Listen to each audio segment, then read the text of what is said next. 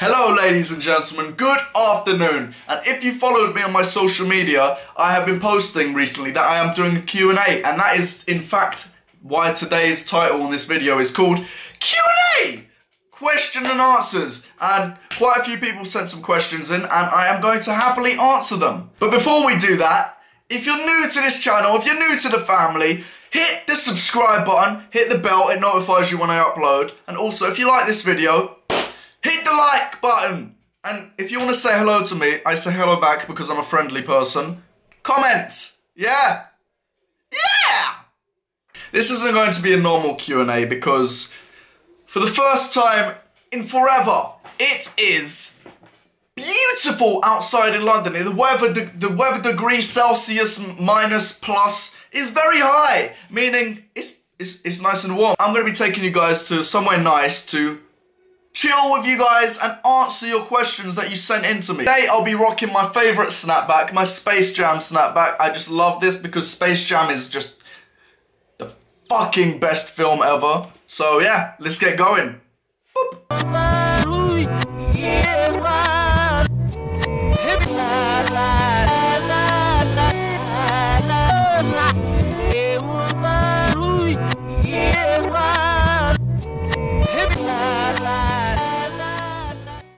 So guys, I made it to my destination, and as you can see from the blue skies behind me, it is a beautiful day today, and that is why I chose to come outside to do a Q&A, because why would you want to sit inside on such a nice day today?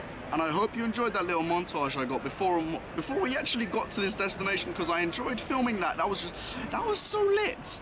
But anyway, let us get right into the Q&A. The first question is from Wang Bawash. Sorry dude if I can't pronounce your name properly, but yeah, his question is, I'm going to put it right down here, his question is, how and why did you start YouTube? Did someone recommend it?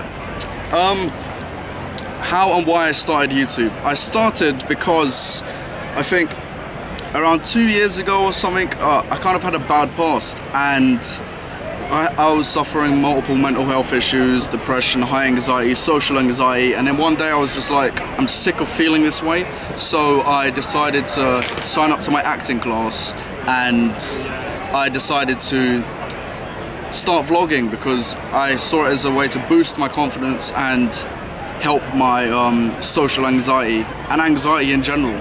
And as you can see, I'm a completely different person to who I was back then. I highly recommend making a YouTube account and starting vlogging if you ever like suffer from anxiety or mental health issues, because it has helped me so much. Okay, so to the next question. This next question is from a friend of mine. Mariah is on fire. Jade, she is a Twitch streamer who streams regularly on Twitch. Her question is down here. What would you say to someone who's a small content creator and wants to grow their channel? Some tips on that. I'd say promotion is key, and having access to all social medias is key as well.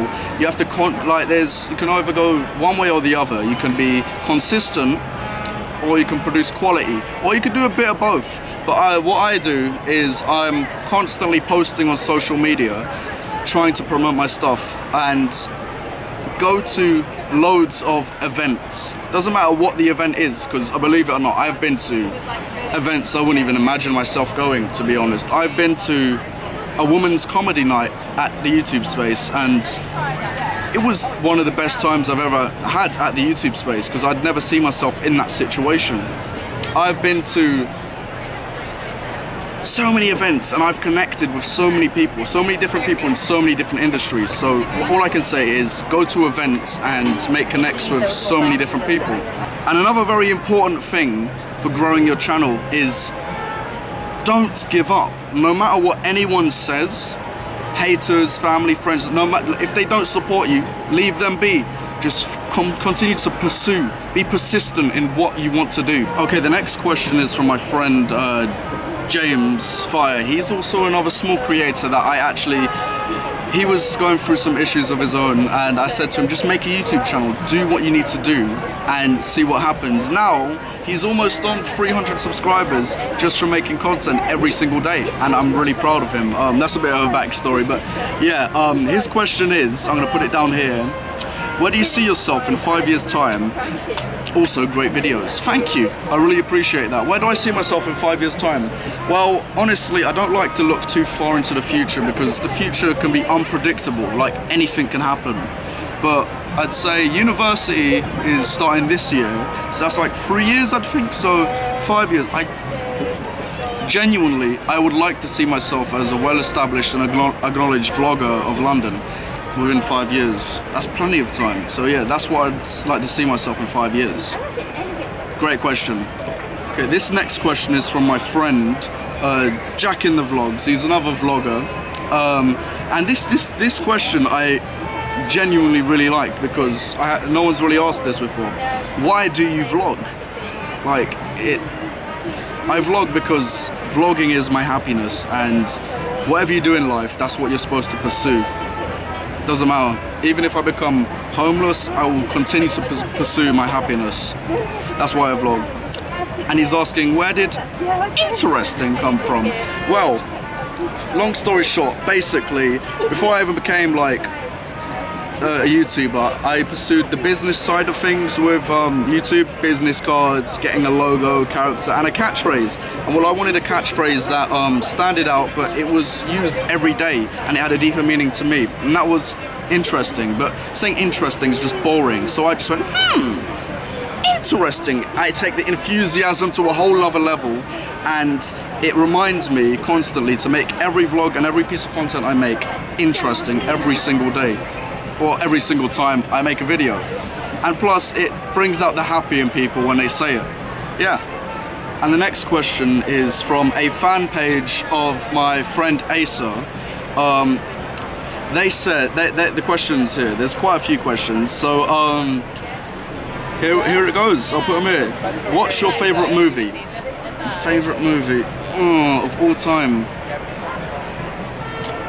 I'm gonna have to say Space Jam, because Space Jam's on my head right now. Space Jam, I loved the film, it was amazing. And then it would have to be like Shawshank. I love all movies, anything that's interesting and just hypes me up. But recently, the best movie is Ready Player One. I 100% recommend that. And the next question is, what's the spiciest thing you've ever eaten? You've ever eaten? I'll be honest with you. Some next Moroccan chili that I had when I was younger, I think. My mouth was burning for a long time, and I don't want to go back into that because I'm not the biggest fan of spicy food. What hobbies do you have? Like favorite music, songs? Hobbies is like vlogging. That's one of my hobbies. I like writing lyrics. I like to draw. I like to watch anime. Yeah, that's one of my favorite hobbies. And music, my favorite music. Whew, you bombarded me with so many questions. My favorite music would have to be, I like all kinds of music as long as it has lyrical meaning and decent beat and rhythm that I like, to my liking. But one of my favorite artists is Linkin Park, and I'm old school, so I like my Motown. The next question is from Gabriella. Her question's here, and it is there any other long-term goals you want to pursue outside of YouTube? I wouldn't mind like becoming an editor for editing videos, I guess, or a filmmaker. It all revolves around YouTube somehow. Yeah, but other than that, I think like I've been through all those like phases. Like there were other things I wanted to do, but they just faded away with my past. But yeah, I honestly like to pursue being a filmmaker, an editor. I like editing videos. It's just so fun, and I like telling stories, and I just want to be able to travel more to tell more stories. But yeah, that's all for that question. Because I don't really know at the moment. I'm kind of just taking life one step at a time, going with the flow, saying yes to every opportunity, seeing where it can take me.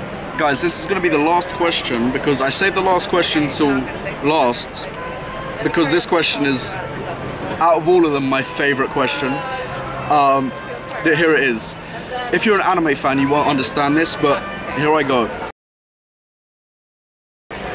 If you had to choose from these two, which would you prefer to have? The Rasengan or the Kamehameha wave? You know what? I would like to. That takes too long, I think. But like, this is my question. If I get to have the Rasengan, does that mean I have to have shadow clones as well? Because if I get the shadow clones, then I'm down with the Rasengan. Because it's just, you know, multi-shadow clone jutsu, Rasengan, and it's so sick. But the Kamehameha is overpowered. It's just like a laser beam out your hand. It's just like